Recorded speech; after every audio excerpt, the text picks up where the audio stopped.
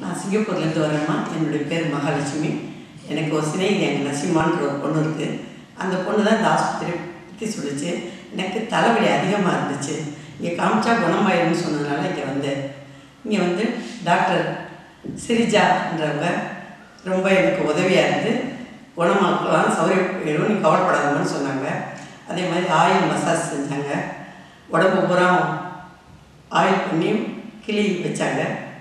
இப்போ வந்து பூர்ணமாக குணமாயிடுச்சு. இங்கே உள்ளவங்களும் நல்லா கவனிக்கிறாங்க. என்னுடைய வலியும் நல்லா குறைஞ்சிருச்சு. நான் இது சௌகரியமாகி நல்லபடியாக கிளம்புறேன்.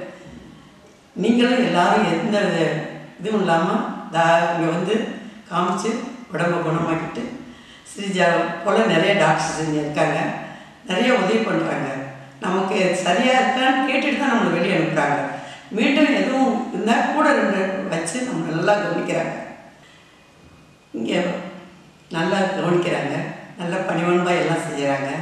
நல்ல சாப்பாடு, நம்ம சொந்த வீடு மாதிரி நம்ம நல்லா இருக்கலாம்.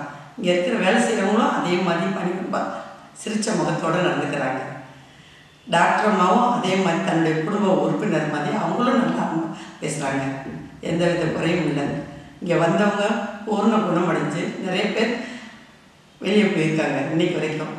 இதே போல் கடவுள் என்றைக்கும் எல்லாரையும் நல்லா வைப்பாங்கன்ற நம்பிக்கையும் மனசில் இருந்துச்சுன்னா நிச்சயம் வந்து இங்கே வந்து காமிச்சு குணமடைஞ்சு போகலாம்.